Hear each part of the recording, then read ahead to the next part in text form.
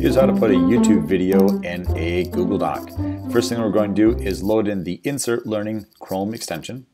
When it starts loading, it's going to ask you to publish the Google Doc. Publishing it kind of turns your Google Doc into a website. So we'll go through and we'll say, okay, you don't have to worry about any kind of share settings, and all of the text from your original Google Doc also show up in the published one, and they all still simply pull from your Google Drive. All right, now what I'm going to do is I'll add in a sticky note for our video. I'm going to click on chapter 1. I want to add it underneath there. And now this audio book of Call of the Wild for this chapter, I want that for my students to be able to hear. So I'm going to copy the URL. Heading back over here, I'll just paste in that link right there in the sticky note.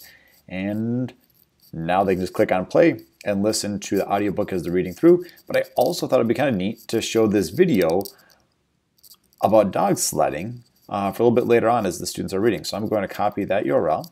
I'll head back over here, and we're going to go down a little bit further. I'm going to paste it in here.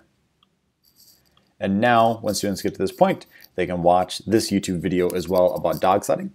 This is just one of the many different things you can add into Google Docs, as well as any other website with InsertLearning. Check out our YouTube channel for many more ideas.